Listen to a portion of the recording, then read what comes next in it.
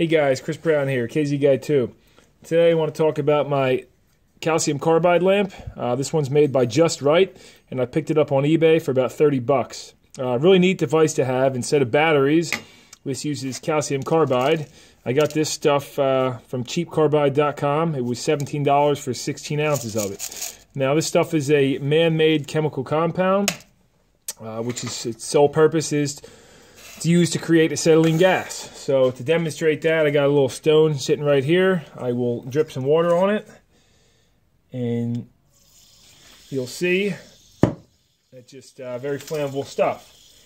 So getting that out of the way and going back to the lamp here, the way this thing works, you put some of those stones, calcium carbide stones, in the bottom here. I've already got this one loaded up.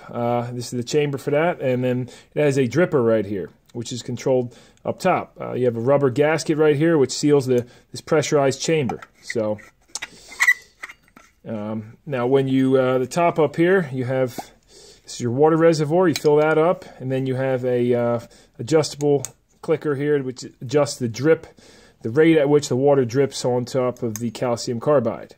Then that gas flows out of this jet right here, and you have a flint right here to spark it up. My flint's actually out right now, so I'll use a lighter.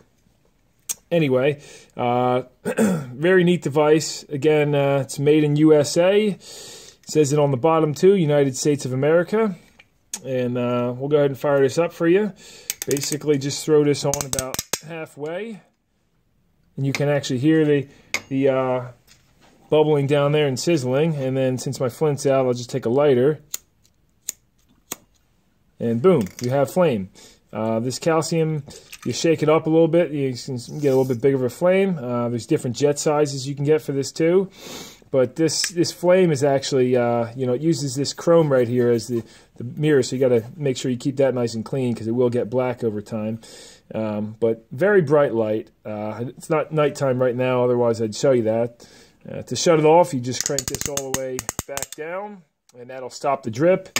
It does take a minute to shut off because it still has calcium carbide in the bottom. So anyway, definitely neat device to have in case your batteries ever run out, or you want some other source of light, or you just want people to, think it's be wowed, because it is a pretty neat device. Miners used these back in the day.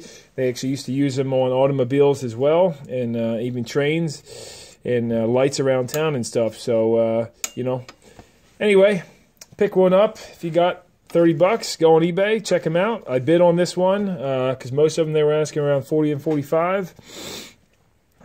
So yeah, that's the calcium carbide lamp. Thanks for watching, guys.